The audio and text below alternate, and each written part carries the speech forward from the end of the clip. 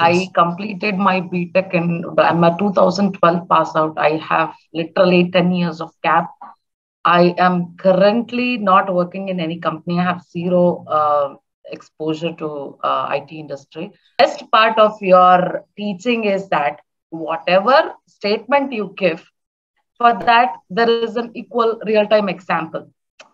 I have seen many tutors. I've attended a lot of trial classes as well. At the end, I came to the conclusion that you are the best. Like you give a example for everything. Any 10th standard student also, if he is attending your class, he will understand the concepts. So that is the best part, sir. Thank you. You can call me Manish.